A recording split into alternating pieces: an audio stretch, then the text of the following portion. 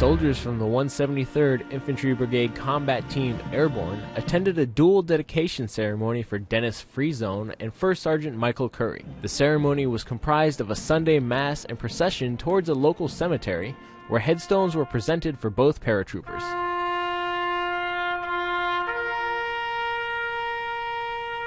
Few of the soldiers standing in the formation were with the 173rd when First Sergeant Curry was killed in action 6 years ago. I think it's a little different. I mean, for them but they must understand of how First Sergeant Curry was and who he was as a person, and not just as a soldier, but also as a family man.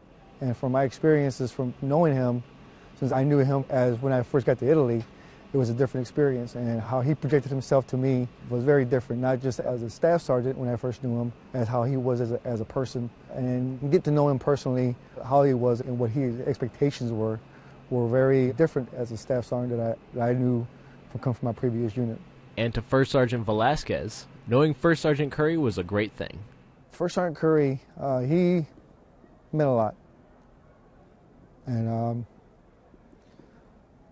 I'm grateful that I got to meet him, know him. Hopefully that whatever he instilled in me, to be just like him, to coach and mentor soldiers, young soldiers, to be just like him, because he brought a lot, and he molded me to be just like him. The ceremony offered First Sergeant Velasquez a chance to reflect what he learned from First Sergeant Curry to the newest generation of 173rd paratroopers.